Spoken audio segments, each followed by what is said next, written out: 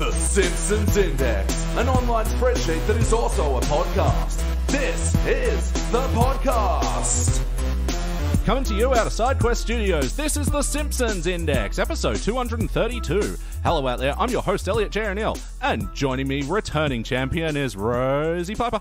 Hello. And brand new champion, Jacinta Gregory. Hi. Welcome to The Simpsons Index. We review Simpsons, old and new, all across the eras, but before we get into that, we like to ask our new first-time, amazing, wonderful guest, where did the show begin with you? What is your Simpsons history?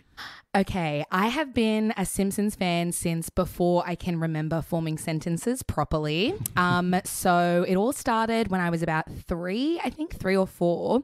And I have this very clear memory of being like, I don't want to watch that show. It looks boring. It doesn't look as fun as like the other cartoons I watch. And my older sisters were like, you have to watch it. It's good. And I was like, no. And then they dragged me to the TV and they were like, watch this episode. I'm pretty sure it was the Valentine's Day Apu episode. Anyways, I watched it. I liked it. And then I was like, I like this show a lot. And then I watched the videotapes that we made on our own on repeat. And thus you have the person that is on this podcast today.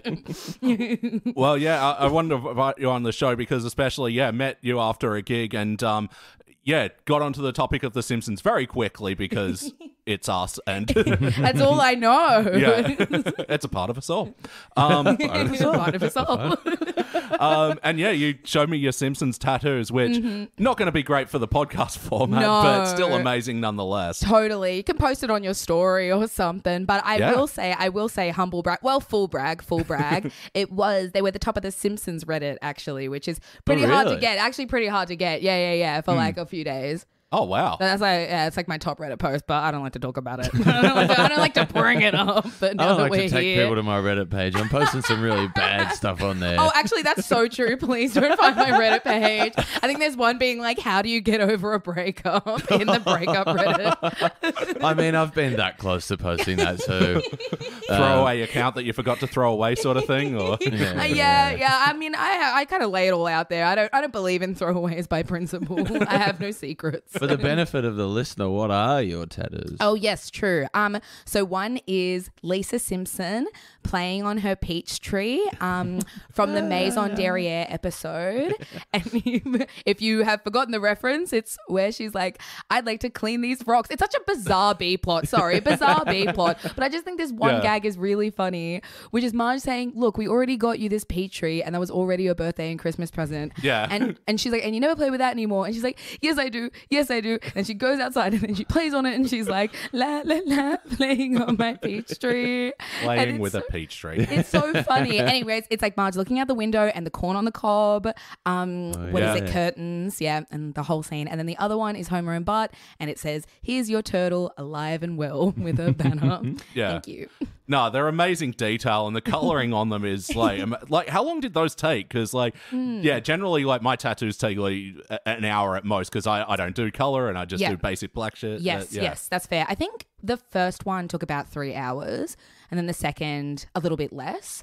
And also, I mean, maybe it didn't actually take that long, but that was my first big colour tattoo. So I was in so much pain. Yeah, because they have to dig into the colour. This is crazy. Yeah, just because they're like really colouring it in, even though it's in like my thigh, which is not that painful spot, just the amount of stuff that they have to do to make it good. Anyways, this girl from Melbourne did it and her name is Melanie Milne and she's great. I feel like I should do a shout out because it's really good and she did both of them. Yep. Oh, awesome.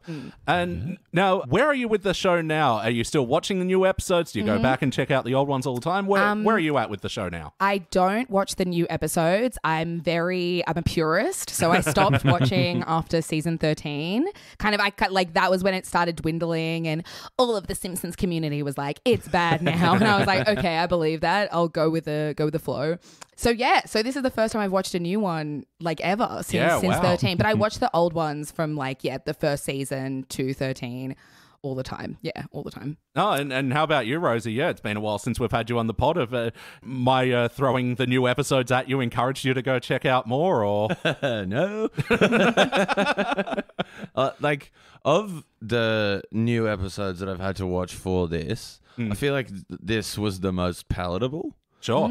But still not redeemable enough to make you want to go and watch them. And how bad the other ones have been, Absolutely not. And like, why would you when like you could go and watch the old ones, which are great, and it's such reliable comfort food, or you can watch a litany of other good comedies that are still funny and well written, like Bob's Burgers Amazing and new cartoons like Big Mouth and stuff. Yeah, like, yeah. Shit's crazy out there. Yeah. Oh, have you checked out the new season yet? I have. Yeah, how is? I liked it. I thought it was better than the previous couple. Yeah, cool. I still don't think they've quite hit the heights of the first two, yeah. but I enjoyed it. Yeah, because I found it like, I don't know, just a little bit of a wall there because like I tried to watch Human Resources and I just couldn't get into it. I quite liked Human Resources. Yeah, no, I should push through. I only did like 1.5 episodes maybe, but Yeah, that like there is a good little emotional arc that happens throughout the season of that with like the love bug that's played by Aidy Bryant, I think. oh, love Eddie. Yeah. Yeah. Well, yeah, if I can push through this much Simpsons, having reviewed 650 of the fucking things so far, yeah, surely I can give 10 episodes of that a chance. Yeah. I've wondered this question. I was thinking this recently because like Bob's Burgers has become a real kind of like comfort watch for me. And like there's now what, like 13 or 14 seasons of that? Like at what point does it get viewed as like being a better thing overall? Because like I don't think it's ever been as good as like the golden era of The Simpsons, but it's still good. Yeah. Okay, so you're saying as in cartoons that have like a more long-standing, consistent, good quality. Yeah. Can you compare it to The Simpsons? Because overall, the quality has dwindled. Yeah. Oh. I don't know. Maybe it's comparing apples and oranges or comparing The Simpsons and Family Guy or something. Yeah. Well, Family Guy throughout its 21 seasons has remained a perfect show. Oh, absolutely. But no, I think it's actually remained freaking sweet. I like when he says, "Shut up, Meg," and it's funny. It's funny. And the baby's gay. It's great. Baby can't be gay. I'll tell you what though, my nephew is like just about to turn 3, and I've put it on the record that like I think he's gay because I'm going to be so vindicated if it turns out I was right. Oh, you gotta say it early. I'm Yeah. pretty sure my nephew's gay. I can never show him this podcast episode now in saying that out But loud. it is on the record But it's now. on the record, and it's Yeah, important yeah. that I say it. He just really like he has the same qualities that I did when I was younger, which is I had like all of these women, like all these posters of women on my walls, and I was like, I just love them. I just want to be them. And he has all these posters of basketballers, like really buff basketballers, and he's like, I just want to be them. And I'm like, I don't buy it. I don't buy it. Okay, little work king. yeah, but I mean, with Bob's Burgers, I think it's like it's always maintained that like reliable B grade or like a silver sort of ranking if you're using our scale, like, and that its lack of ambition to not do big bombastic episodes, and it just like mostly like stays within their town and the restaurant, and unlike The Simpsons, they're just always poor. Like one of the problems with The Simpsons is where are they getting the fucking money? How is Homer taking time off work to do this job this time? You know? Exactly. That's it, isn't it? The new seasons in comparison to the old. I'm sure you've talked about this a lot. I can't imagine how much, but it's the heart. It's the heart that's missing. It's Yeah. the heart that made it so good in the first 10 seasons. Anyways. Yeah. I think that's part of like the Bob's Burgers appeal, I think, is there's so much heart. It's just a shitty little family that love each other. No, absolutely. But yeah, we'll get into something from the first 10 seasons, but first, we must do the new shit. Okay. So we just reviewed an episode from what we call the Disney era. This was Season 33, Episode 1, The Star of the Backstage. First released in September of 2021, it was directed by Rob Oliver, written by Elizabeth Kiernan Averick. In this episode, Marge reunites her old high school theatre troupe to put on their Millennium Y2K musical, and one of the old students comes back to town, and it's a big musical episode. It's funny to watch your face reading that plot line. I'm just trying to remember, just like, did I remember this right? Like, because it's still sort of that weird dissonance of, okay, here's the Simpsons doing a plot line of when Marge and Homer were in high school and they were doing a Y2K music. Wait, what? That was the first thing that like really didn't track for me because I'm like, didn't they go to high school in the 70s or something like that? Like, Yeah. the computers were barely a thing, let alone Y2K. Also, it like, was- have they just like moved the timeline now that it's been on for so long. Yeah, they kind of moved the timeline. I mean, I heard bits and pieces that they went to college now. I thought the whole thing was that this was in college. They were in college during Y2K. Or were they in high school? Did I completely just get that wrong? I might have screwed up that detail. I'm not that's sure. cool. No, that's cool. That's cool. But I thought that was like, because they just, they moved the timeline totally. I can't believe this. They had their little like 70s collars. Hello. Like, and they had their little prom with the frilly collars and their suits were so cute. Yeah. I felt like such a fucking annoyed little nerd on the internet watching it, just being like, oh, this is inconsistent and this doesn't like, does anyone care what this guy thinks? No. Me to me. No, I mean, we're used to it now because, New Simpsons, they've long since stopped caring about the whole continuity thing. And there was famously that 90s show where, Homer started grunge. And then recently, I haven't seen it yet, but there was an episode where Homer's in high school and he's really into Naughty by Nature. And Homer's a big hip hop fan. Like, sure. I kind of don't hate the sound of that one, actually. No, sometimes they make it work. But I mean, overall impression, what did we think of this one? I think, pleasantly surprised is my takeaway, just in the sense that I really was expecting total garbage and for my heart to be ripped out of my chest. I think it's still bad. I think my overall impression is that it is still not good.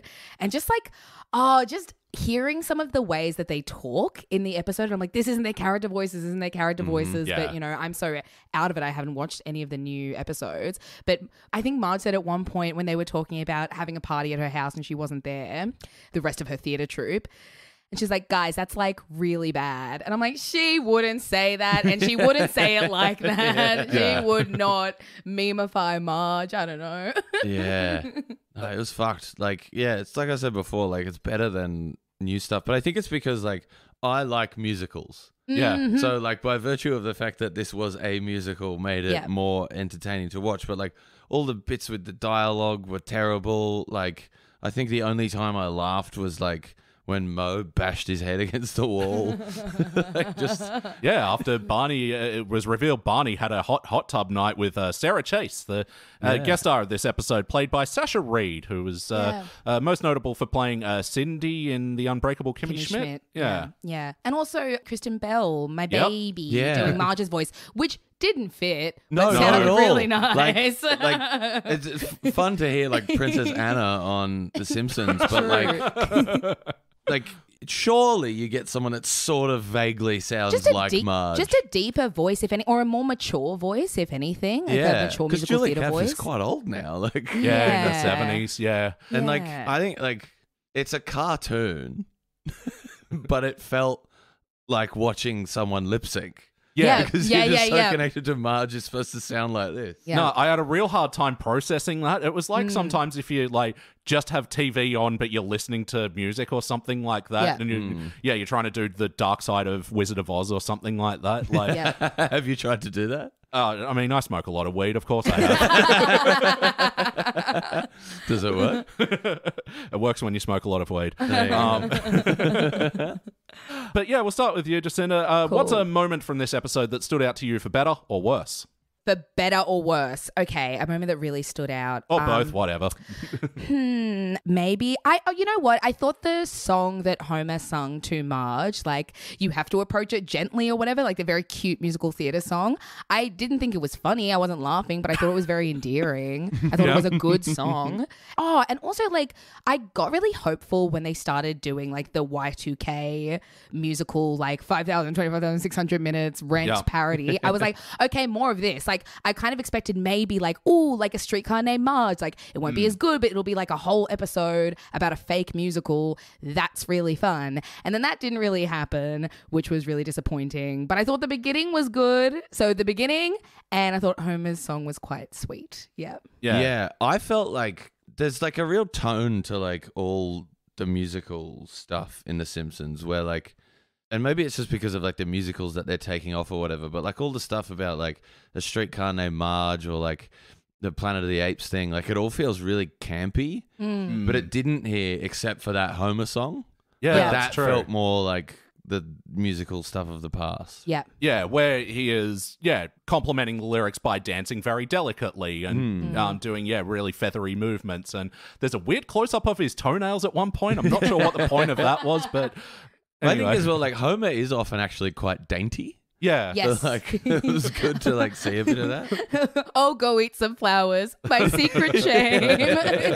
Exactly. He's so sweet. Yeah. But yeah, I'll be having to go to you two for the musical references because, I don't see a lot of musicals. I'm not sure. Were there, like, many other songs that were parodied? Like, I knew the whatever number amount of minutes from Rent. Rent, yeah. I mean, the coupley song was very, I don't know, I guess couple Sondheim-y, but like there's so many couple songs in musicals. I think all the like references that I picked up on were like mentioning stuff like Sondheim or like Sutton Foster got a shout out twice. Sutton Foster, Patti LuPone. Twice. Yeah, twice. Which like Sutton Foster is great. Like love her work. 2-time Tony Award winner, but like any chance anything I might know her from. That was the one have reference. You seen Flight of the Conchords? No. True. Oh, she's in that show Younger, but she's like very much like a kind of like theater. Well, no, I mean Patti LuPone. The only reason I know her is from Steven Universe, and also she was Frank Rossitano's mother on 30 Rock. Right. Yeah. Oh, really? There was one sort of musical reference that I liked, which is like when Marge opened up like the memories box or whatever. One of them was like a pamphlet from The Music Man, which is what the Monorail song is from. Oh, it's right. like a parody of The Music Man. Yeah. Oh, there we go. Yeah. Yes, sir, there's nothing on earth. That song, right? Yeah, The kind of yeah. talk singing. Yeah. I think it was like, Conan O'Brien was just like watching The Music Man. It was like, this is fucking ridiculous. I need to like put this into an episode. Yeah. Oh, I love those references that do get buried. Like from that episode where Marge ends up working for the nuclear power plant, that when Smithers singing to Mr. Burns, that name again, he's Mr. Burns. Like, that was from Citizen Kane. Really? Yeah, I've never yeah. actually watched Really? Citizen Kane. Really? Really? But, I mean, I've And we probably, reviewed Rosebud when you were on the podcast. I get enough of the references from Yeah. it. I mean, you saw Rosebud, you saw Citizen Kane. That's what I've heard. So, yeah. Why do I have to bother sitting through all that now when I can just watch that, have a laugh, see the Ramones? Yeah. 20, if you can't sum it up in 20 minutes, I don't want to hear about it. Yeah. But yeah, and they reference Lin-Manuel Miranda, and did y'all know that they did episode that was sort of a parody of Hamilton somewhat recently that was about Jebediah Springfield? And Was it good? no, way worse than this. And like once again, Marge was a tech behind the scenes on that. Yeah. Right. Anyway, felt weird continuity-wise they didn't acknowledge it. But anyway, that's, once again, Reddit nerd in me coming to the surface. What about you, Rosie? What's a moment from this episode that stands out to you for better or worse? It's a Reddit nerd thing, I think. The one that just like really stood out was when Marge was referencing something or whatever, and like Homer went like, "Yeah, but I was cool." And I'm like, "No, you weren't. You You weren't. weren't." Like, if anything, Marge wasn't cool in high school, but she was the like kind of like hot girl feminist thing with the like straight hair or whatever, which was another thing which they had pictured her with like the curly hair. I'm like, no, she had straight hair. Yeah, but, like, yeah. That's like such a vivid thing, and like something that I say to a previous guest of this podcast a lot, Andrew Hastings, is like "You're cool, Homer Simpson." Like, Rose, that was mean. Sandra. like he was like one of the most uncool people. Like, Yeah. don't they care about legacy? But yeah, one of the things that stood out to me for better or worse, you mentioned it before, just the voices was a weird hurdle in this episode. Like, again, I've done, so many fucking reviews of The Simpsons so far, so I'm like used to Julie Kavner not sounding very Marge-like, but yeah, weirdly, Harry Shearer's Smithers was a bit off here. I noticed that, yeah.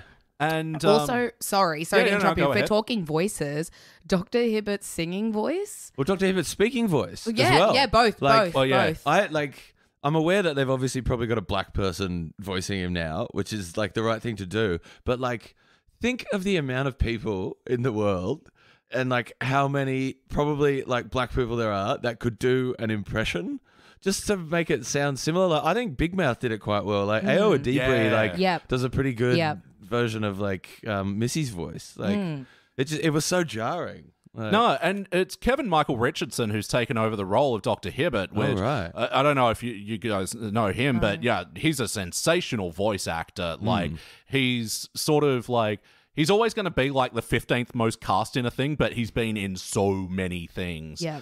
Yeah, the name rings a bell. Yeah, he's that default super deep voice that, they go to. Like, he's been on The Simpsons for like almost 20 years now, as well as like, one of the sort of Maggie Rosewell level sort of cast members. Right. Yeah, so that's how far removed I am from like watching it there, is that I've missed that whole period. It's been 20 years. yeah. But that's about right. Like, that's where you like stopped out, off. like- Yeah, crazy. Yeah.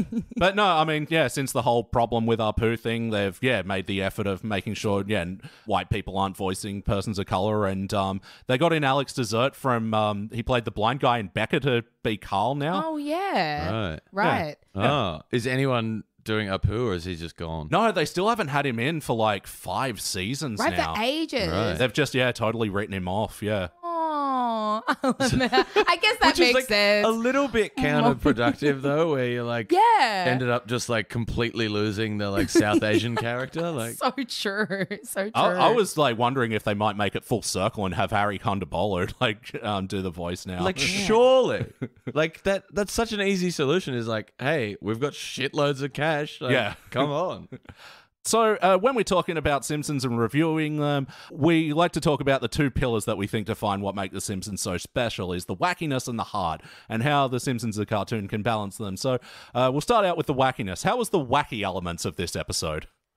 Yeah.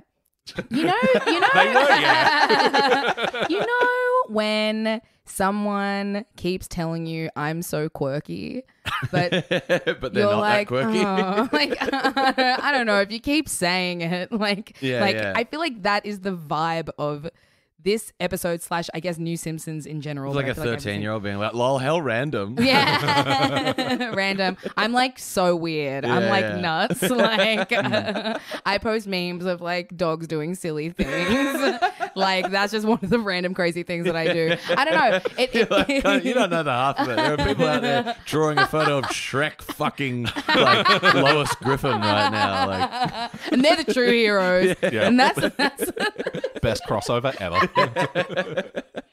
Yeah. I don't know. Like, it's trying very hard to be like crazy, wacky, like lots of like random asides and like, the song where they sing about Marge while she's standing there. It's like trying very hard to be funny and stupid but it's not that weird. And it's in trying. So it just feels like they're trying very, very hard. Does that make sense? yeah, I like feel like I wrote down like a pretty similar thing. Is like it feels like a first draft. Oh, yeah. Like you could, all the old ones, you can see like how labored everything is because just these jokes are perfect and like every They're so line, smart. Yeah. They're smart. They're clever. Like they're so like all the pop culture references are so expertly executed. Like they've put so much thought into it. And like these, it just feels like a teenager had one go at writing a script and like they're not funny, but they're trying really hard to be funny. And when people aren't funny and trying really hard to be funny, it's less funny than when funny people just miss it a bit. Yeah, 100%. Even like, okay, so we were talking about musical theater references before. That was actually something I was also disappointed by. And look, I'll say this before I continue with my review, right? Yes, I begrudgingly got goosebumps when they were singing because I fucking hate myself and I love musicals. I'm like, oh, yeah, fine, you got me, whatever. But like, oh my God, I completely lost my train of thought. What were they saying? I have ADHD. You can't begrudge me this. I have a disease. You got goosebumps. Musical. Oh, yes. We're talking about musical theater references. Cut. We're talking about musical theater references. Snip. Yeah. I feel like they were not interwoven at all. They were ham-fisted and just set out. Also, just saying Patti LuPone and Stephen Sondheim, that's not a reference. That's nothing. Like interweave it nicely. You know what I mean? It's like when in the monorail episode, you had one of the characters from Star Trek, whose name I've now forgotten. Leonard Nimoy. Like, he's just there in the episode and he's funny. And then he leaves. He disappears into the ether, and that's really funny. Like, if you're gonna interweave like a musical theater person like that, like put them interweave them in a comedic manner. Yeah, because that was one of the standouts. Is that like it was doing musical theater tropes, but like not in a way that was reflective and like parodying and like bringing humor out of that. Like the whole Leonard Nimoy, the whole joke with that is that, you know, it's a play on the whole insufferable Star Trek fan. He is being an insufferable Star Trek. Yeah. Does anyone want to switch seats? Does anyone want to switch seats? Sorry, Rose, you were going to say. Was I going to say something? Maybe. I don't know. I feel like I totally agree with like all the reference things. Like, I always think of like Bart like reaching up for the cupcakes or whatever when he's been pitted against the hamster, and it's such this like kind of like shot for shot like homage to A Clockwork Orange, whereas they're just saying the names of musical theater things. Yeah, and like ever since you said it on one of the other episodes I did, it like has played so true over and over in my head. Is like the plot's advanced like someone describing a dream. Yeah, it's just so all over the place. Like it just feels so messy. Very messy. Well, this is what I mean. It started off in a certain direction, and I was like, okay, let's continue down this direction. Y2K musical, let's fucking go. And I was like, oh no, this is about being backstage.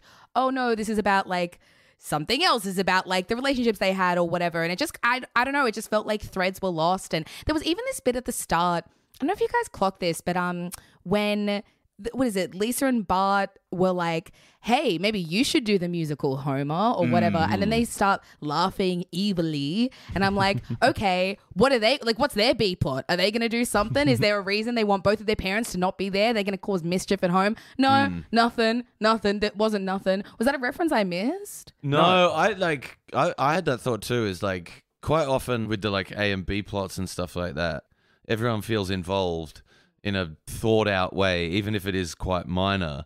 But like, it feels like with these new ones, they can really only get one thing and it's a mess. And then everyone is there as just this ancillary character that come in and make some not good jokes. Yeah.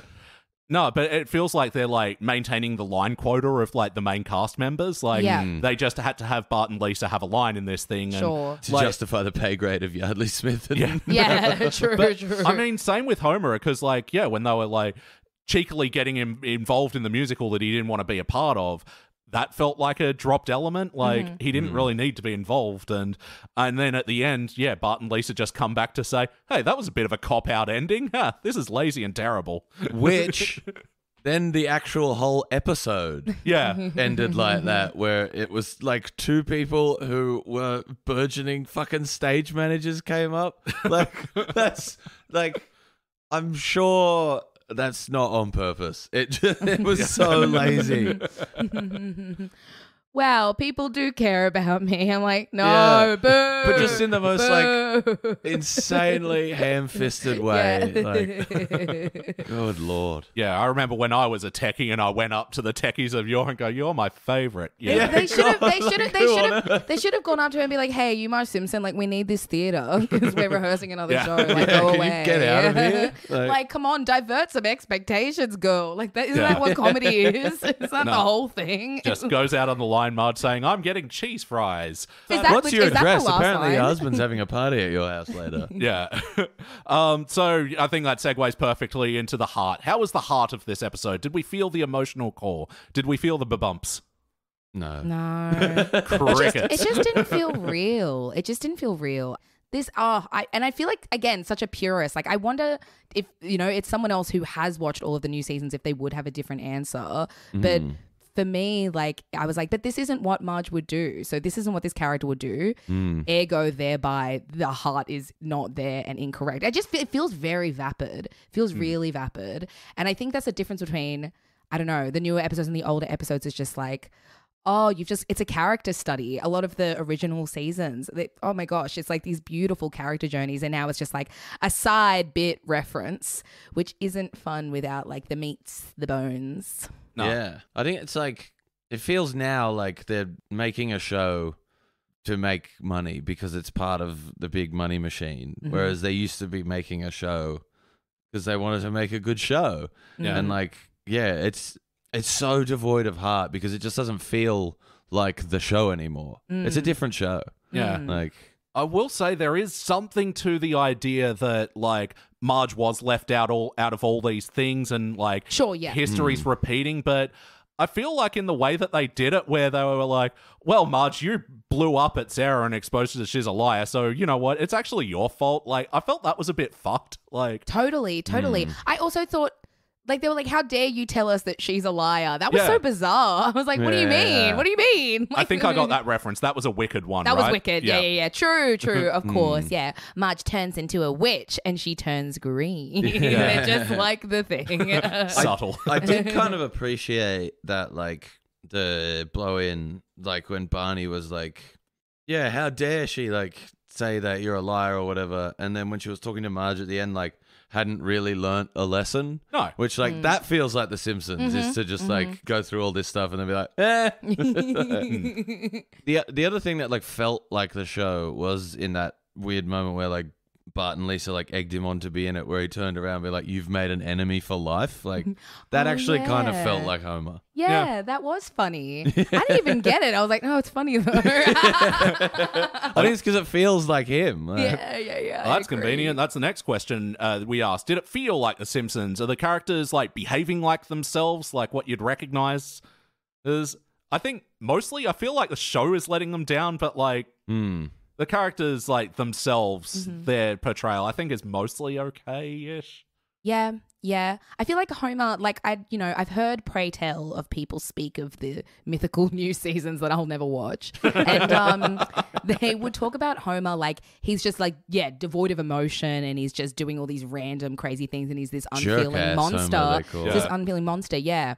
But I was pleasantly surprised by the fact that he seemed quite sweet and wholesome and like that he like loved his wife. Like I was like, oh, that's nice. I didn't expect that. So that was kind of sweet. Yeah, it feels like the writers have sort of listened to the whole jerk-ass Homer criticism. And like in the latest few seasons, they've toned that element of him down. So yeah, in the 30s, you don't see that much. Oh God, I can't believe I talk about the Simpsons in their 30s. Let's They're in their mid-30s too.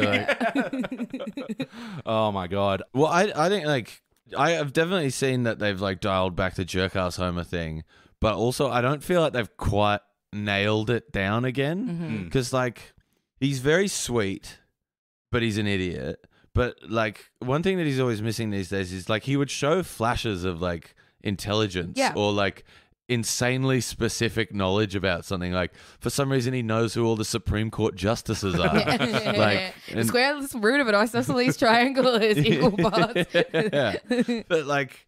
That's missing. Like, he still seems like just a dullard. Yeah. I think. No, absolutely. Yeah, especially this one. This was kind of the zombie Homer, very much going through the motions and only doing what the plot demanded on him. Simpsons. It was so sorry, please. Oh, you know, you go. No. I was gonna say it was really strange. It was strange because a part of me was like, oh my God, I have not seen a new Simpsons episode in ages. And I'm like, these are the characters I love. They look the same. Barney's voice sounds the same when he sings. I'm like, that's really nice. So I was like, oh my God, amazing. It's the same. But then they do things that were really weird. Yeah. And it was like, oh, zombie Simpsons. Like, what's Is going this on? the death or the end for zombie Simpsons? So I think the answer to this one's obvious. Yes or no? Would you watch this episode again?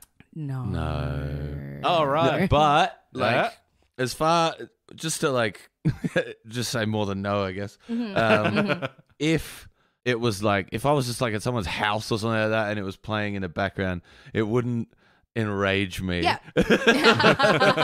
Whereas some of the other new ones I've had to, I'd be like, oh God. It wasn't offensive. And I think the fact that it was, I think musical gags are like, can be, when done well, like really funny.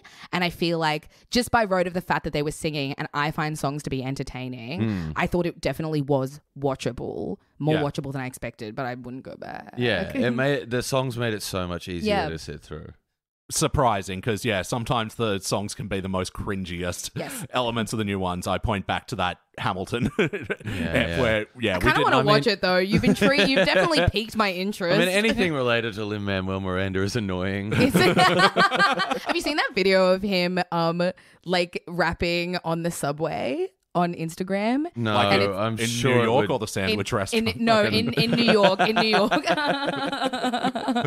You know what's crazy is that he's done the Melbourne Comedy Festival. Has he really? Yeah. What did he do? He used to be in this thing called Freestyle Love Supreme. Oh my God. Where it was just like a bunch of people who would just like do like improvised freestyle raps and stuff like that. So like, Wow. Lin-Manuel Miranda's done the gala. Did he win? Did they win any awards? I don't think so.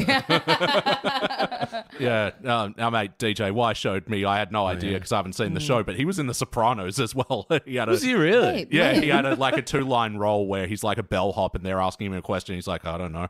And that's And then he it. bites his lip. Don't know how to say no to this. Wow.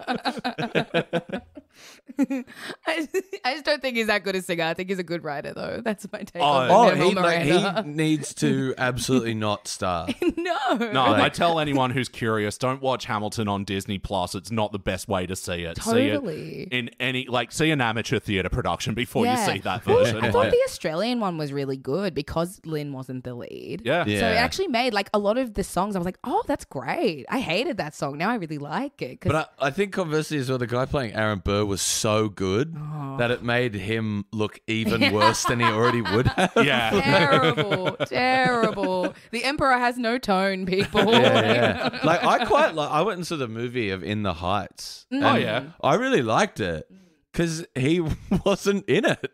Like Yeah. he just very briefly popped up as this like shaved ice salesman for like 15 seconds in a song like twice. Yeah. Perfect. Take a back seat. Yeah. Yeah, you'll make enough money from the writing credits, Len. We don't need to see any more of you. Yeah. Oh, wild. So, yeah, we like to look at these episodes and think about what we'd like to change about them. So, yeah, starting with you, Jacinta, how would you change this episode to improve it? Oh, I would make it a whole like parody musical, original musical episode. That's what I would do. Yep. And I would draw out the Y2K 90s reference thing. And yeah, I don't know, have like characters sing about like specific things in that period. Like I'm trying to think of something, but maybe like, I don't know, they did like a dial up like computer reference. Yeah. Oh, but that wasn't even part of the show, was it? That was just No. Marge using her mother's old computer. Yeah. Yeah. For like yeah. a second. And Yeah. it wasn't that good. But But no, you could totally incorporate that sound into the soundtrack some way. Exactly, And, yeah, build a exactly, rhythm out of it. exactly. Or like have, I don't know, like make fun of how campy and stupid musicals are. Like again, I keep going back to A Streetcar Named Marge because I kept comparing the pair. And like when they sing, you know, you have an opening group number that introduces the town and they sing about New Orleans Yeah, and how yeah. it's awful. And it's just Pukish, brackish, really maggoty funny. fell. Funny. It's Yeah. funny. And them like getting it wrong with like that. You can always depend on the kindness of strangers. I am just a simple paper boy. I think about that song all the time. 3 seconds of like an 11 o'clock number by Apu. Yeah. Yeah. No, and I still haven't seen A Streetcar Named Desire, but yeah, after... Don't need to. Actually, you already saw it. Yeah, but hearing the actual plot of it and then, going back with that context, oh my God, like... It's so funny. Exactly. So funny. Yeah, so I think, I don't know, because it's like if you build up audience expectations at the start, like Yeah. fulfill them. I would also have like a relevant B plot. I would also make Marge's voice suit her. How about you, Rose? What would you like to change? I kind of agree with that. I think like because I think they're really good when they're parodying something. So like parody like the plot line of like Wicked or something like that. Like that's Yeah. like a big ubiquitous musical. You can find ways to like make someone the like Glinda character and someone the whatever the other one's called. Alphaba. Yeah, there we go. Thank you. I've only ever just listened to that one song over and over again. Defying Gravity. It's so good. It's so good. We realized one night that one of the best bits that you can do is to be like girl really trying hard at musical theater but getting it wrong. So just like singing, like really going for it with that song, but just being really off tone. Oh, well, that's pretty much everyone that tries to That's sing true, yeah. the bit where Like- she belts at the end. Yeah. Every time I've heard my friends sing it at parties or karaoke, bro, we Yeah. butcher it, we kill it, we kill it dead. No one is Adele Dazeem. Adele Dazeem.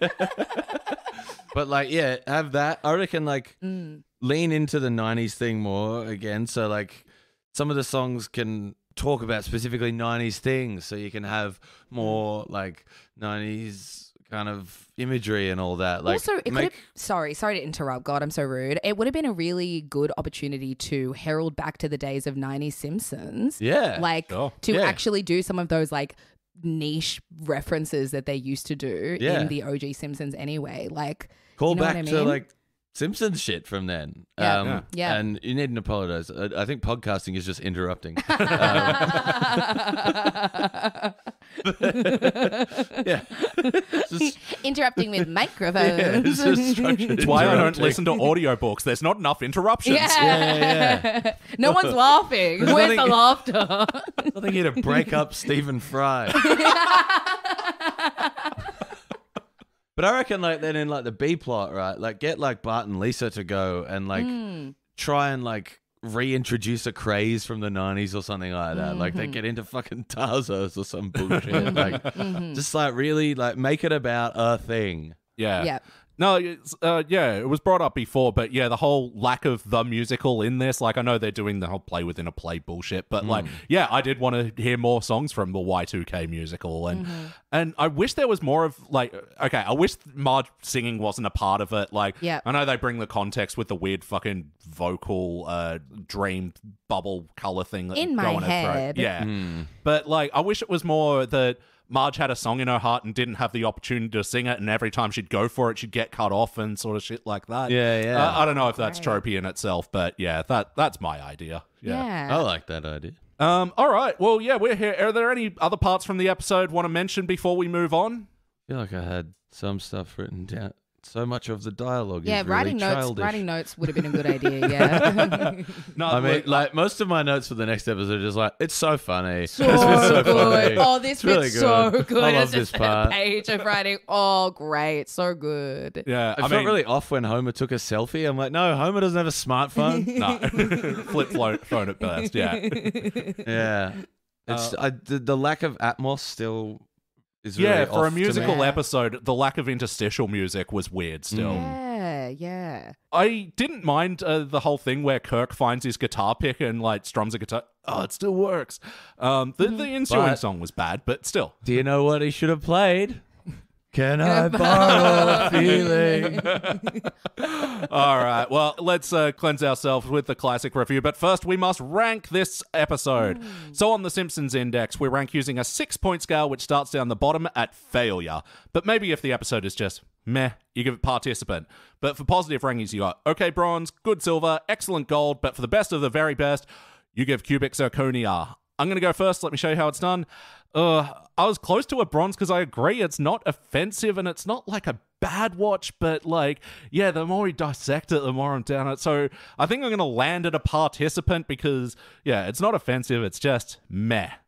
What do you reckon, Jacinta? Okay, so is that the absolute middle of the ranking system? Is participant the center? Our very sort of lopsided that has more Second good than from bottom. Yeah. Second from bottom. Look, I'm going to be unoriginal and completely agree because I didn't want to put it at the bottom because it's not, but I don't want to put it any higher than that because it isn't. Just like I was pleasantly surprised, and that's really nice. But there's so much better TV out there that is really well written and good and consistent. So you can't, I think for me, give it a good ranking. Yeah. And Rosie, finished off? I feel like remembering other ones that I've given that ranking to mean that I should give it a bronze ranking. But I also know how many fucking episodes I haven't seen. Yeah. That I'm sure, like, from, like, I don't know, like season 16 or 17 or something like that, that are, like, probably more palatable than this. That would fall there. So, fuck it, I'm going participant as well. Yeah, like around season 13, 14, that's where we like saw the most bronze rankings because they're like, we say also sort of the bare minimum for bronze is like you got to at least want to watch it again at least once more. Like, Yes. and we were pretty unanimous that we didn't. So, Yes. yeah. Yeah. Yep. All right, unanimous participant. All right, now we're going to move on to the classic era. We'll take a short break. We'll be back. And we are back, and we're about to review an episode from the classic era. This was Season 8, Episode 13, Simpsoncalifragilisticexpiala annoyed Gruntious. Or Simpsoncalifragilisticexpialadocious. First released in February of 1997, it was directed by Chuck Sheets. He sure does. Written by Al Sick name, right? written by Al Jean and Mike Reese. In this episode, it's the Sherry Bobbins one. I don't need to do the plot thing. You know it. Hey, what do we think? It's so good.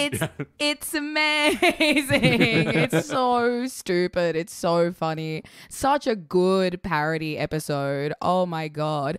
The whole thesis of Mary Poppins is that she's like this.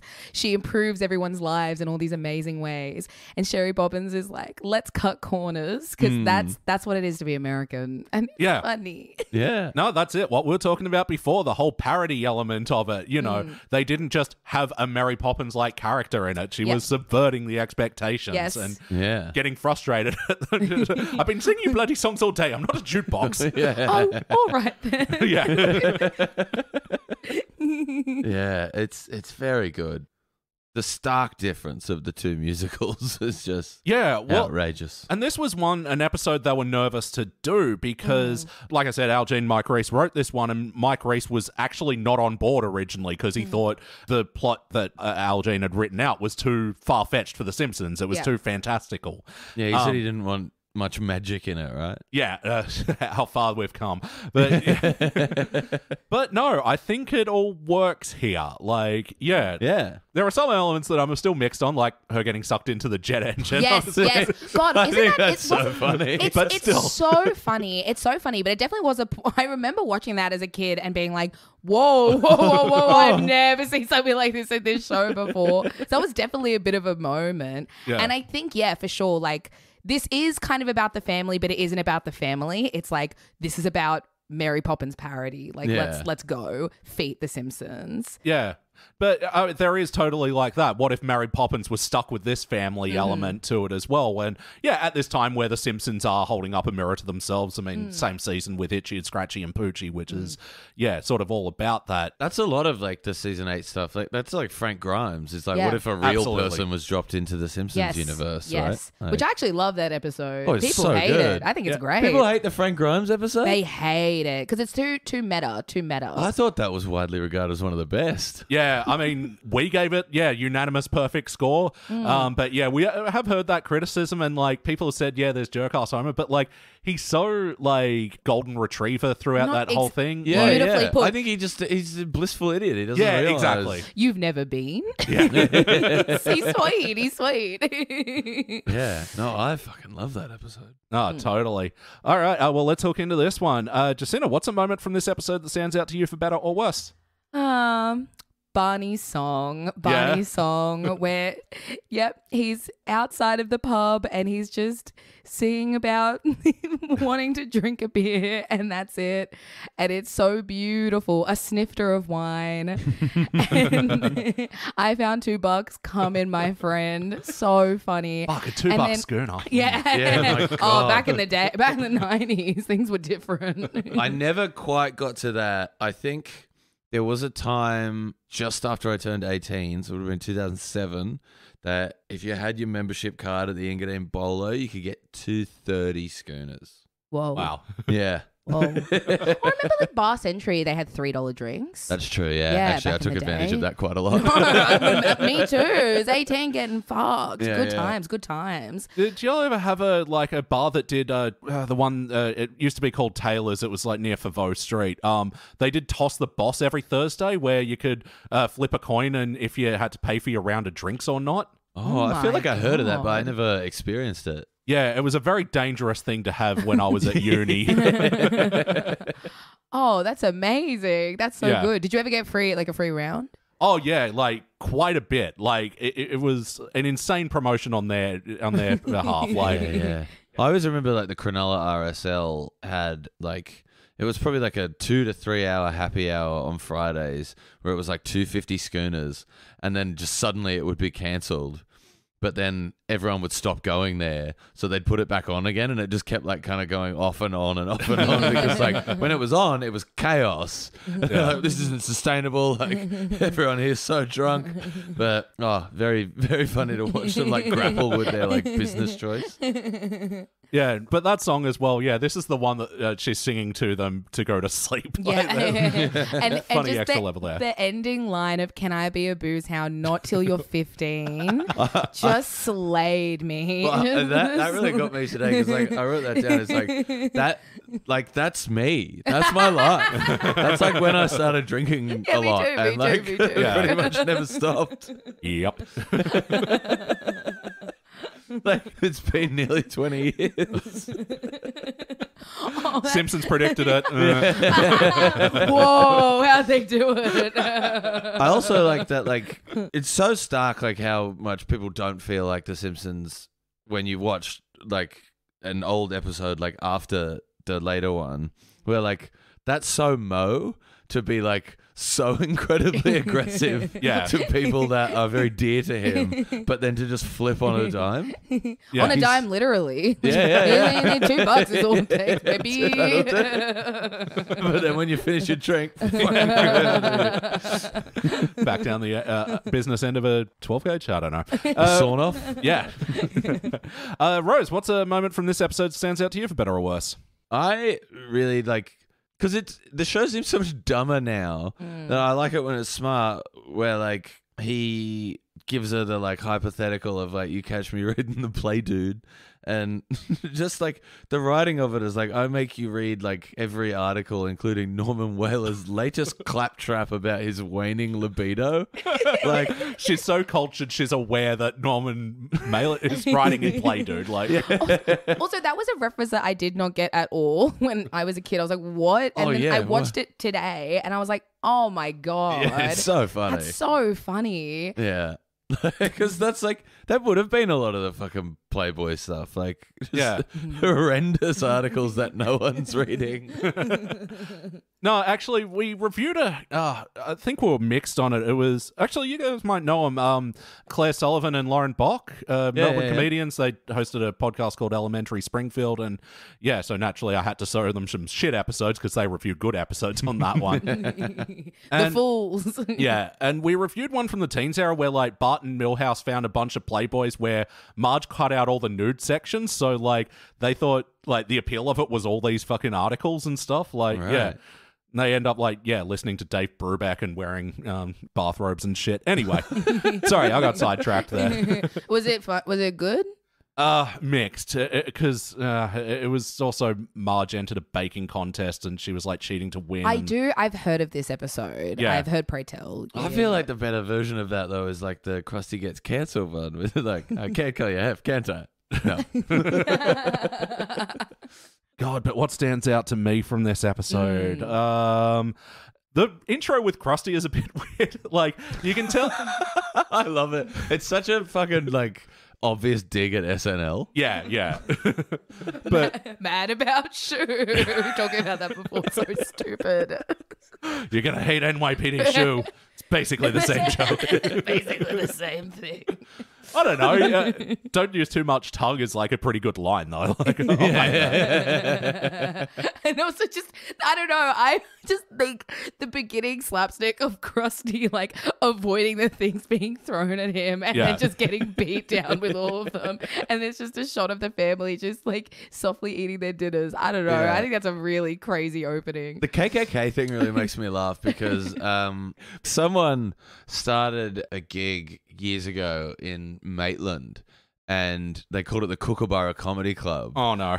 And was KKK or whatever, but you could tell they definitely didn't clock it. Like, oh my God. It's like, oh, we'll call it the Kookaburra Comedy Club, and like, well, if that's called the K, we'll make it all with K. Like, that looks nice. It's just like, oh God. Oh jeez. Oh, you should have changed the Kookaburra to a C. At least.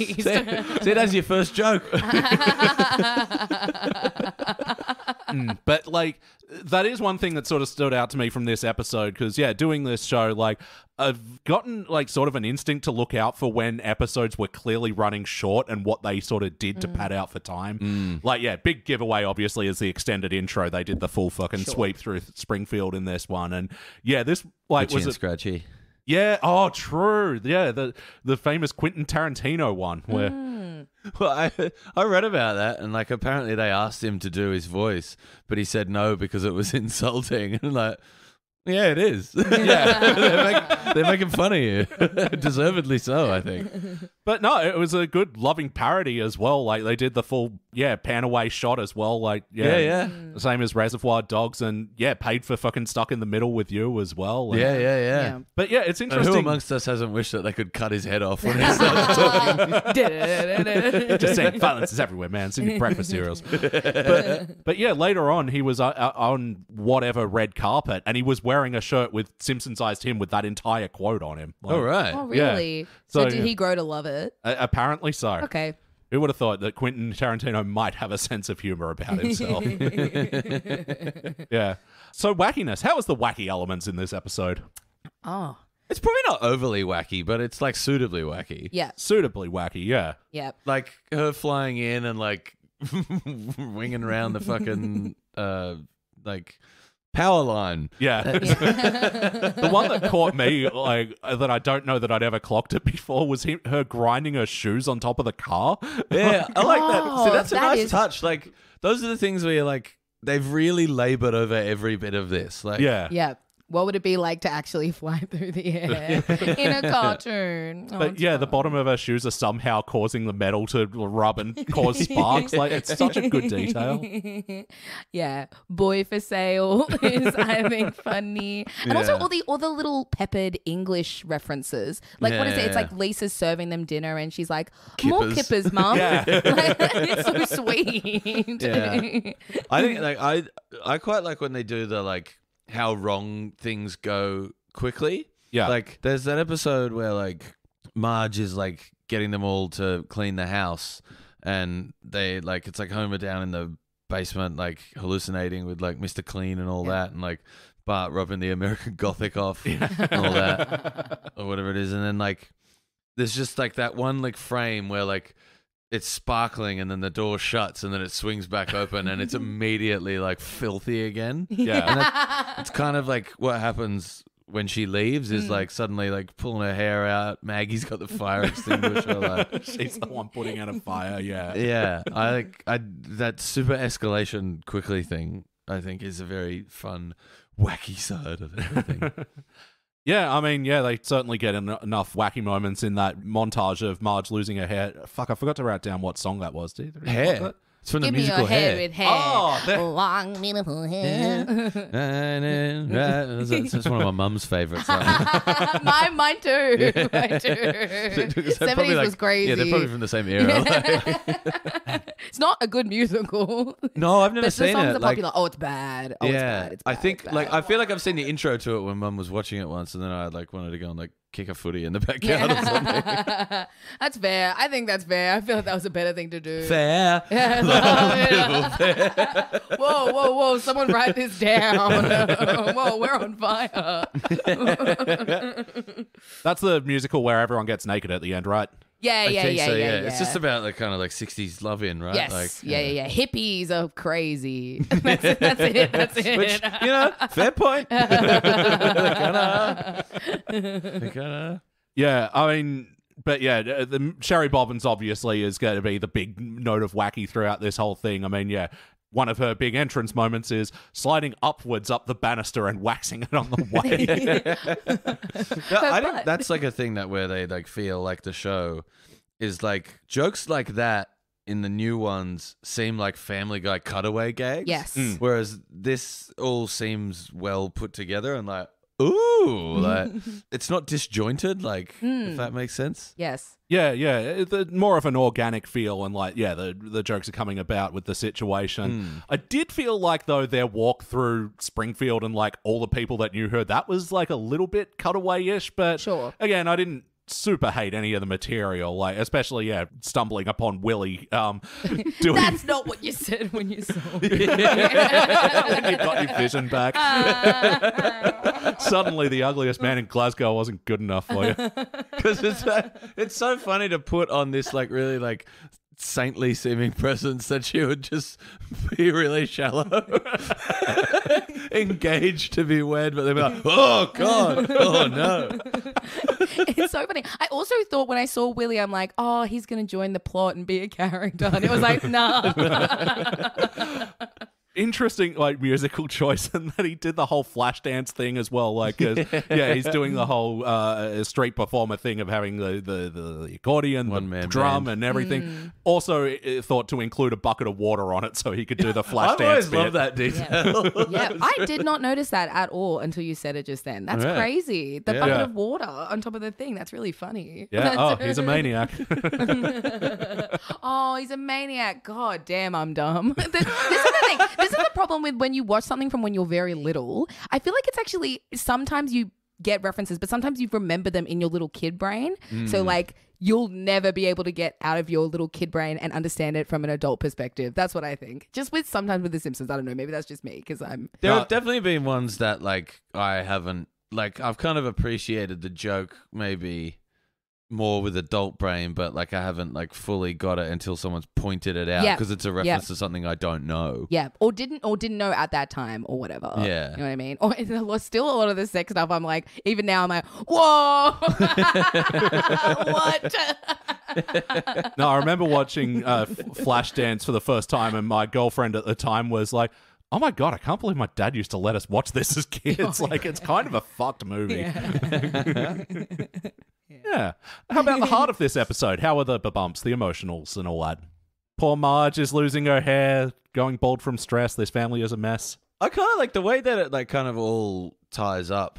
I like Is nice. because like like it is that kind of thing that is the case a lot of the times in the episode, which is like we realize that we're fucked, but we're kind of in it together. Like we like each other. Like it works for us. Yeah. Yeah, I mean, it is a bit of a cop-out ending, but at least they're not pointing it out.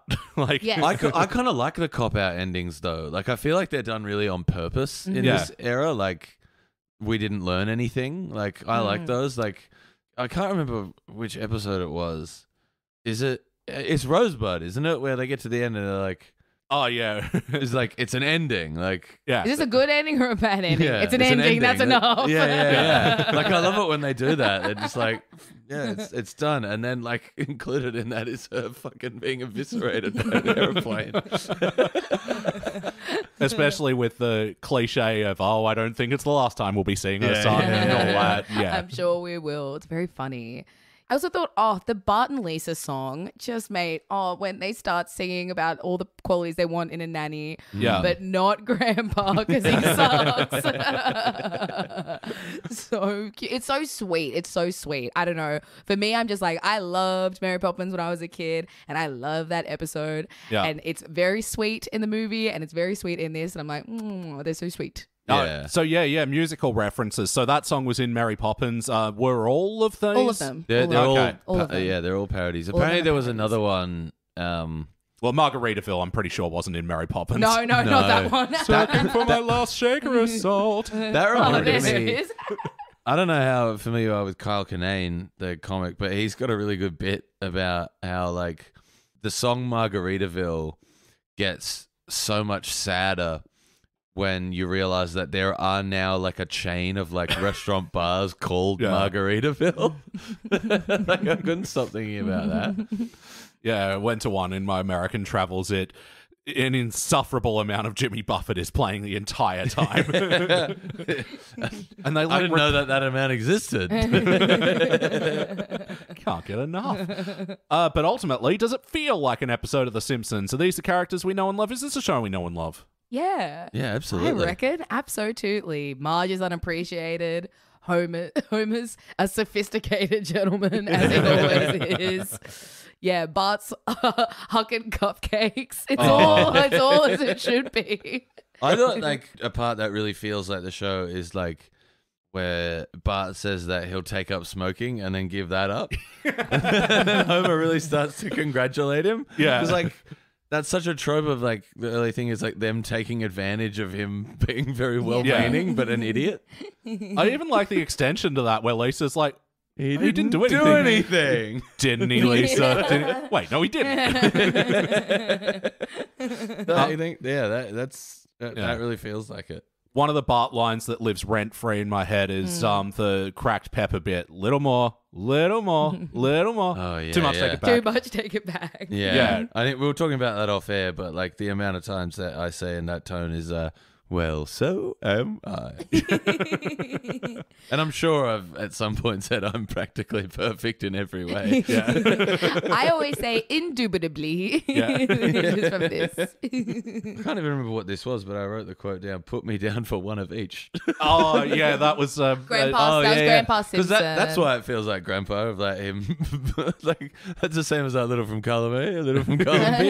Yeah, but yeah, Sherry Bobbins saying, I'll do everything from telling stories to a diaper change. Put me down for one of each. I think that's probably like the way they do little like, again, like sort of cutaway things is like thought bubbles are like a real big thing in The Simpsons, and like the what's going on in Homer's head. Like, of all the what's going on in Homer's head gags, I think that one's probably my favorite. Like, that one has stuck. Yeah, Just the music and like the old Mickey Mouse era style graphic. I think it's like a direct Steamboat Willie reference. Yeah, exactly.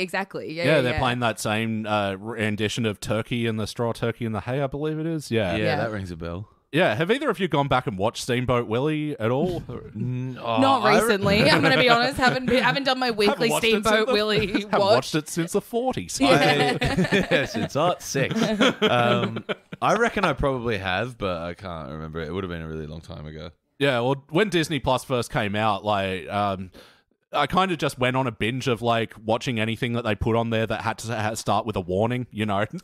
That's so funny. Is it on there? Yeah. Oh, wow. Because, the first half is basically Mickey just trying to get on this boat. Oh, my God, the boat's getting away without me on it. And then the second half is just Mickey abusing animals to this song and, like, playing the cow's teeth and then, like,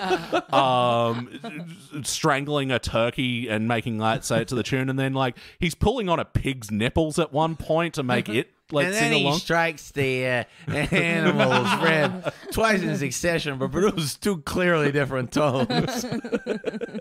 I also really got fired. Yeah, great cartoon, great company. Glad they own The Simpsons now. Maybe we've come full circle with cartoons, man, because I bet then they were crazy. And then we got, a little more like kid appropriateness. And now, we still have that, but they're also totally psycho again, which I think is good. It's fun. More pig nipple gags, I guess. It's like in that episode with all the old Itchy and Scratchy stuff, we're like, uh-oh, an Irishman. Yeah. Look out, Itchy, he's Irish. Yeah. But yes, no, would you watch this episode again? Yes. I've watched it so many times. I've watched it so many times. Before we did this, before this podcast was on the cards, I watched it like 2 weeks ago because I was saying this to Rosie before, I watched Mary Poppins at the musical at the Capitol Theatre. Oh, yeah. And then I came home and I was like, well, what am I going to watch? I'm going to put on my favorite episode. It's so fun after watching all the songs. So good. Yeah, I would watch it again. And episodes that we want to watch again, we like to think about what playlist we'd put them in. So, we're putting together a Simpsons playlist. What are some other episodes that like remind you of this one, share thematical elements, and would pair nicely? Oh, I think A Streetcar Named Marge, absolutely. Because I was thinking about it a lot. Obviously, I've mentioned it a lot. But when I think about like musical episodes that are like interesting and have some heart, that one. Yeah, what else? Yeah, musicals. Yeah, like Fish Called Selma with like Planet of the Apes. Oh, all that. Yeah, Stop the Planet of the Apes. I want to get off. Yeah. Perfect title for that as well. So funny. The what is it? When Apu stays with the Simpsons. I've forgotten the name of that episode. It's Homer and Apu. Yeah. Homer and Apu. And how could I? It's so simple. Yeah. Anything with that. Basically anything that's in the clip show one called like All Singing, All Dancing or whatever. Yeah. But not that episode. No, not that one.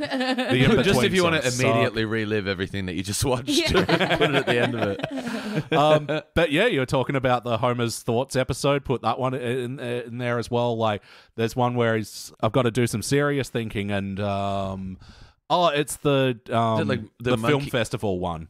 Where he's like trying to decide whether he's going to vote for Barney's film or Molman's film. But Football in the Groin did have Football in the Groin. I think we can all agree on and he that. had the thought bubble and it's the goat eating the can. Anyway, sorry. Long road to There's Warsaw. the other I one. remembered it. Is it that one or is it another one where he's like, my mind is going a mile a minute? And there's like a monkey eating like something off the other one's back or something. Oh, yeah, and then later on it's the monkey trying to teach the other one calculus or something. That is funny. Yeah, God, yeah, I can't yeah. remember the episode, but I can remember that happens a lot with me. Like I totally forgot that thought gag was in this episode. Yeah. But I love that gag and I bring it up a lot. Very Yeah. funny. I think like maybe like just a playlist of like transplants into their universe. So like Frank Grimes. Sure. Is one like Oh, hello. Oh yeah, we were talking about. Oh my God, it's the same one, the film critic episode. Yeah. Oh, yeah. Oh, yeah, true. Jay Sherman, yeah. Jay Sherman. You know, wish I was an Oscar winner. Musical as well. Wow, Musical. Yeah, there you go. yeah. Hitting all the goals. So, Jacinta, is there anything you'd like to change about this episode? Oh, that's hard. That's like asking because it's so embedded into your heart and like your memories. They're asking, would you change your child who you love? And it's like, I love them unconditionally. Would I change anything? No. Not very good for the podcast. I don't think I would. I love it too dearly. Yeah. Kill your babies. What do you think? What would you change? I was going to steal your answer, but how about yours? I mean like sort of similar. Like I'm trying to think, but like Okay, I feel like could I phrase this question differently even though it's your podcast? Sure. Can I take over? Can I take the wheel for a sec? Okay. There's a man with a gun and he's like, you have to change something in this episode. What would it be? kill me now. I'd rather die. Draw 25. Someone doesn't yeah. value good art. What? Like it honestly, like it could just be like maybe some of the like, which are things that I like the like fucking Charles Bronson gag, which like the Charles Bronson voice is always funny, and they're like, Yeah. I wish I was dead. Or, this ain't over. Oh, Bronson, Missouri, yeah. yeah. No dice. Mark, have some cookies. But like you could take that stuff out and put out the song, like put the song that they didn't include in it, which is like I Love to Laugh, but it was I Love to Smoke, and it was Patty and Selma. Oh, that's great. Yeah. You know what? Here's something I would add. I would have loved to. I mean, I guess that is what they did with Barney's song, but I wanted it to be a little bit closer to Feed the Birds itself. But no, they did do Feed the Birds. Let me think. Give me a second. What do you think? I was just quickly going through my notes, scouting for things to say in the do you have any other notes section. Mrs. Doubtfire gag doesn't really land anymore, but you know what though? I mean, that kind of Oh, does. you know what? I completely disagree with that. That's all right. Let's have some podcast contention because I laughed so hard when I rewatched it. This is a man in a wig. But I think it's also I'm funny Mrs. for her to be like, if you Pennyweather. keep doing this, and he's just like, sorry, like is aware that he's doing it, and then also just immediately does it again. yeah, going from the penny feather to the happy twinkle or whatever the next nanny was called. Periwinkle. Yeah. No, there's not a lot. Like, it is an unusual episode of The Simpsons. Yes, Like, they yeah. are totally breaking format. Yeah. But yeah, that's the problem when it lands. Is it's like it's hard to argue. Yeah, totally. If it ain't broke. Yeah. All right. Well, yeah. I think. Does anyone have any other notes about the episode they want to mention before we move on to the rankings? I feel like I got a lot of stuff. But I think the way that Homer tries to get Marge to fuck by saying he was just watching women's volleyball is Yeah. really funny. But the one he did before that as well. Marge, I've just, I just had a couple of beers. Beers. It's very good. Imagine if losing your hair made it look like Swiss cheese. I thought that was funny. Yeah. Also, I always like when Lisa, because she can be so wholesome, but she can also be so shitty because she's just like a kid that loves TV. And like when she's like, you know, Lisa, like there's a whole world out there. And she's like, shh, TV. Yeah. I was like, me girl, me. Yeah, it's good when they still let them like be kids. Yeah. Sorry. Every time I watch The Simpsons, I just think of like growing up in my family. That was us. That was me. Yeah, that was me for sure. All we did was watch TV. We didn't do anything. Yeah, we were watching them on TV. I know. I was watching that, doing that. I remember when Bart's like, but TV spent more time raising us than you did. I was like, that's me, Mom. That's you.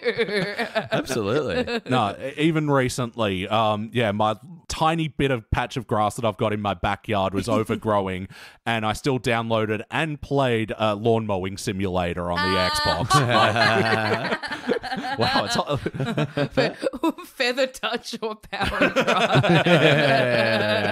I think the only other note I had was I would absolutely fuck someone with a beach umbrella in their hair. No, leave it in. Like, as if you wouldn't. It's dirty. They can be a bit dirty. But it feels fun. Ooh, shade. Got a couple more notes. Homer saying to Marge, "Don't worry, I'll teach you how to comb it over and no one will notice, just like my hair." Oh, that's so funny. So heartbreaking, the cry afterwards, though. The little shot of Marge just bald. a picture of it. The little shot of Marge bald. It's so funny. Oh. Anything with they fuck with Marge like that with like a lot of blue hair. What a freak. Yeah. Sherry Bobbins cutting off Homer is like, "Oh, just like Mary Poppins." Nope, I'm an original character, just like Ricky Rouse and Mottled Muck. I always really laughed at Mottled Muck in particular. Just like the absolute laziest you could go with that. Like, it's a time where clearly a first draft joke was the best one. Yeah. They're always fun with that. Like you mean shining? Shh, do you want to get sued? Do you want to get sued? And Nelson bringing posies is fucking cute. Yeah. And Bart's compliments to, with you every day is like Guy Fawkes Day. I don't think I'd ever picked up on that joke until this time. Me too. No, it's like, I feel like as a kid, the shit that goes over your head, it's like, another Bart line that lives in my head is, I'm aware of the work of Pablo Neruda. Like, Yeah. Why? Why are you aware of Guy Fawkes as well? Why does Homer And I'll be know who Gus, David the Souter lovable is? chimney sweep. Day, so it's Christmas Day. That constantly plays in my head. Yeah, I'm loving this blood pudding. The secret ingredient is blood. And Because it's true. Yeah. It's just a fucking blood sausage. I'll just have more brain and kidney pie. Yeah. All right, but speaking of food, and before we move on to the rankings, we have to ask you, Jacinta, what is the most important question we ask on this podcast? Oh, yeah. Sorry to spring this on you at the last minute without any warning, but here's your warning.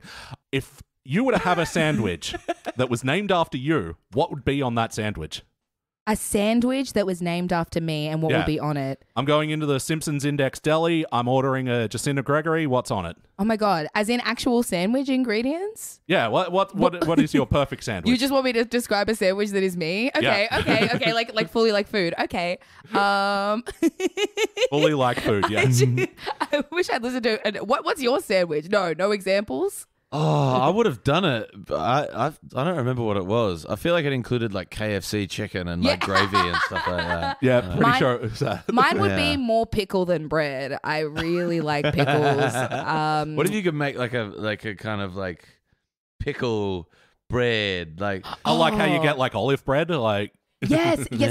Like an embedded pickle bread. Okay. I'm gonna describe this sandwich like they describe the sandwich in The Simpsons. It sounds absolutely disgusting with like covered in fresh creamery butter. Yeah. Okay. Good morning burger. Yep. Yeah, the Good Morning burger. Okay. This is the Jacinta Gregory burger. Okay, Jacinta Gregory sandwich. Okay, first we start with a layer of pickled bread, pickle embedded bread. Then we dipped in pickle juice. Then we have a layer of actual pickles. Yep.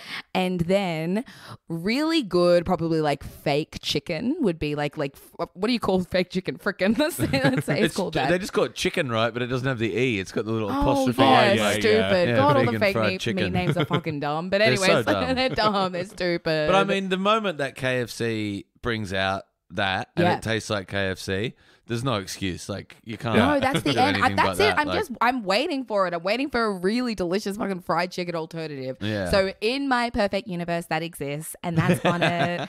And then there's like a huge block of cheese that's just been melted. You know what? This is my burger, so it's going to be disgusting. So it's going to be blue cheese, and it's not going to make any sense.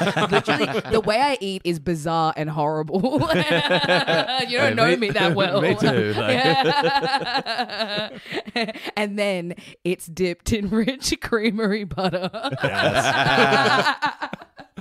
And this that's is it. making me just really want to go home and order so much fucking garbage food. Well, no, I mean, you're talking about like, Beyond Chicken. Have you, either of you been to Soul Burger at Newtown? No, actually, yeah. Oh, it's so good. They've got like this Nashville chicken fillet, which is, I don't know how they've done it. It it feels like chicken grain, like when you bite into it. Yeah. The burger I always get is the chicken one that has, it's like all pickles and jalapenos and shit. And it's like fried Kentucky, like, Southern chicken vibes. Yeah. And it's like very good. The only thing is they're just so expensive. But if they weren't, I'd eat that shit every day. It's so, so delicious. I will never stop being bitter about the fact that McDonald's got rid of its only vegetarian burger. I will never get over it. They had a vegetarian burger. Do they really not have one? No. They got nothing. They got nothing for no crazy. one. Fuck you. They got nothing. Hungry Jack's has one though. It's very good. I've heard this. Very good. Yeah, Hastings was rating the They say the Beyond burgers are better at Hungry. even the Beyond Well, they burgers. are from my personal perspective, from my biased point of view. Yeah. Who would have thought Hungry Jack's being the most based out of all? I know. Well, Hungry Jack's the most woke. What the hell's going on? What the hell's happening? The true kings of burger. Anyway, it's time we rank this thing.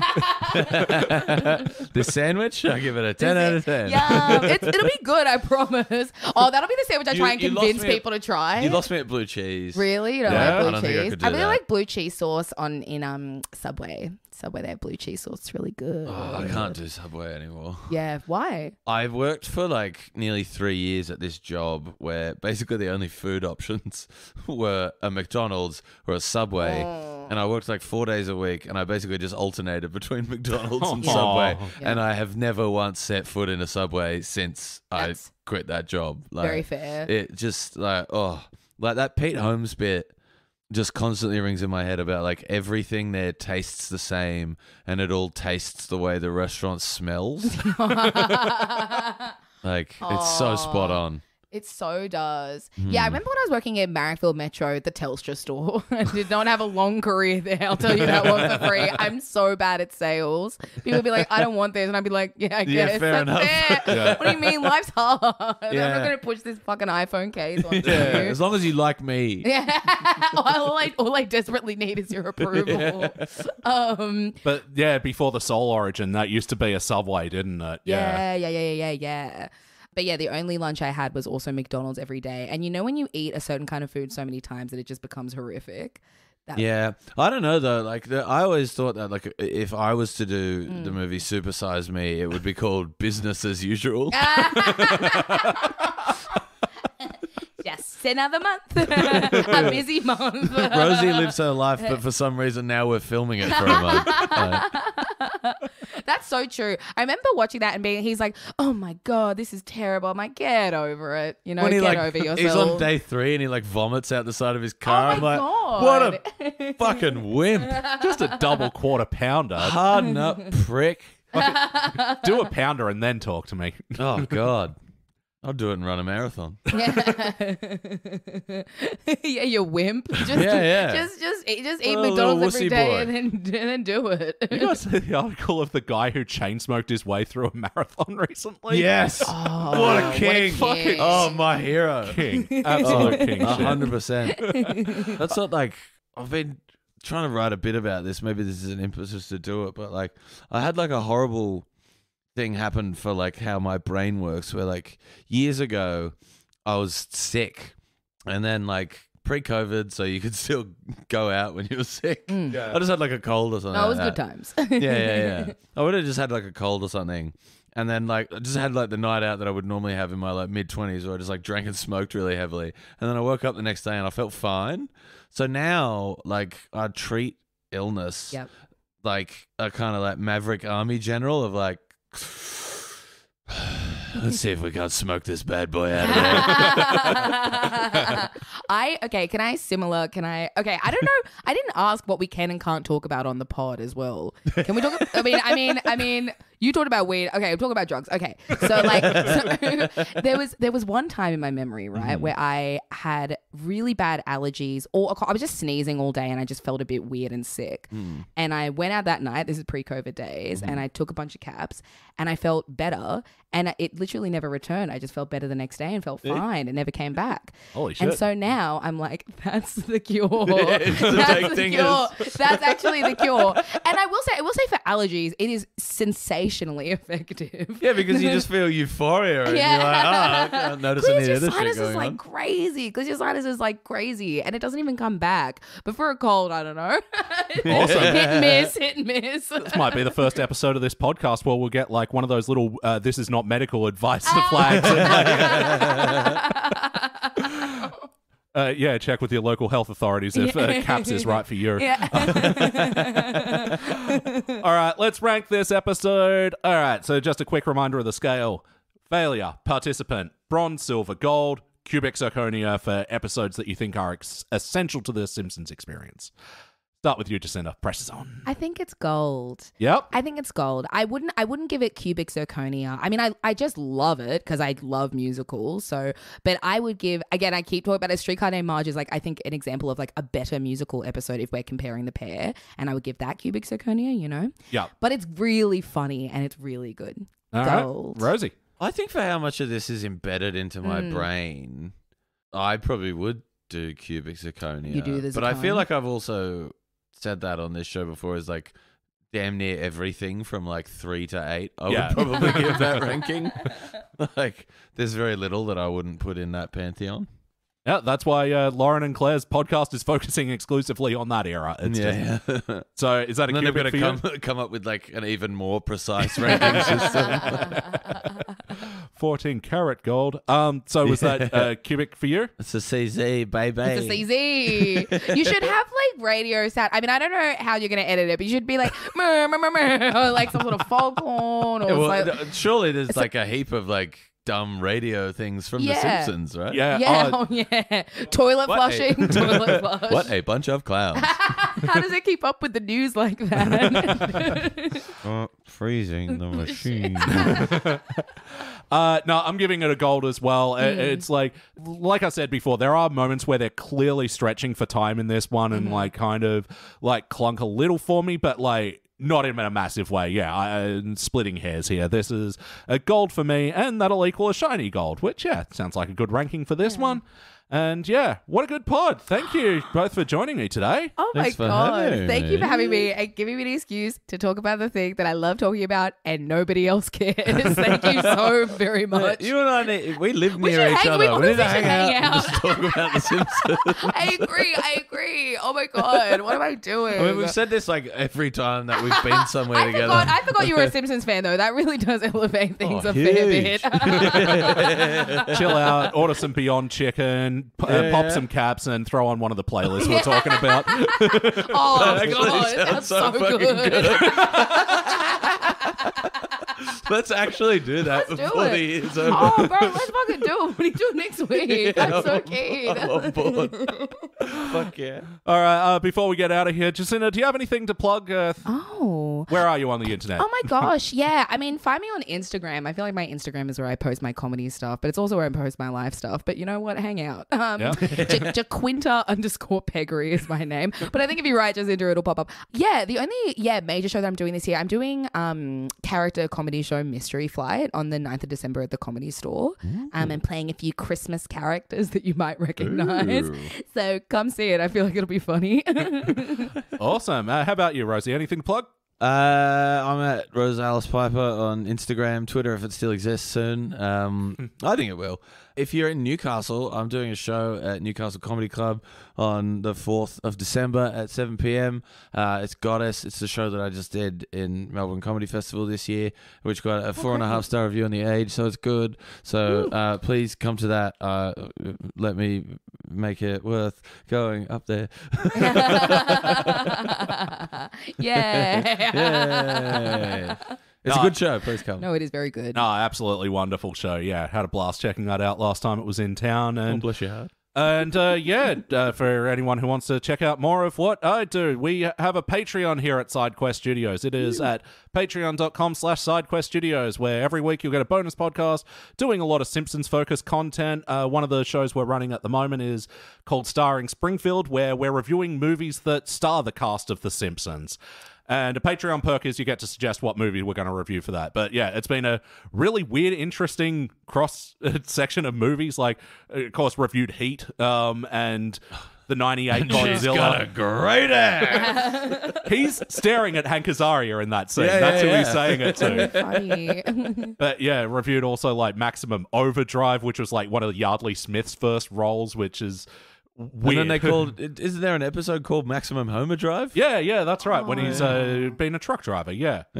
So yeah, all that and more over at patreon.com/SideQuest Studios. But yeah, that's it for the Simpsons Index this week. Thank you, Jacinta. Thank you. Thank you, Rose. Thank you. And I've been Elliot Jay O'Neill. That's all the mustard in the house. Thank you for listening to the Simpsons Index podcast, which is also an online spreadsheet available at thesimpsonsindex.com. You can also check out our other shows, like Pulp Fury Radio, our scripted fiction podcast, which tells all original stories across a range of pulp genres, and Thrones of Game, where we review Game of Thrones in reverse order. Links to those podcasts and more will be available in the show notes. Now, there's no bonus scenes for this episode, so we'll catch you next week.